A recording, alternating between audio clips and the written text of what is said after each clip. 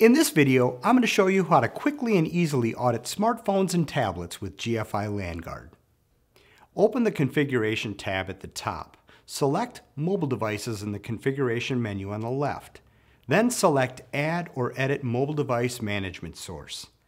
Input the Microsoft Exchange Server details. Click Next and set the audit frequency. By default, the information for mobile devices will refresh once a day. To monitor the mobile device scans, open the Activity Monitor tab and select Security Scans from the Activity Monitor menu. To see the scan results for mobile devices, open the Dashboard tab. By default, the results are grouped by user, but they can also be grouped by device model, operating system, or custom-defined attributes. You can use this feature to learn what mobile devices are being used by your employees. Open the Vulnerabilities tab to see what security issues they might have. The supported systems are Google Android, Apple iOS, and Windows Phone.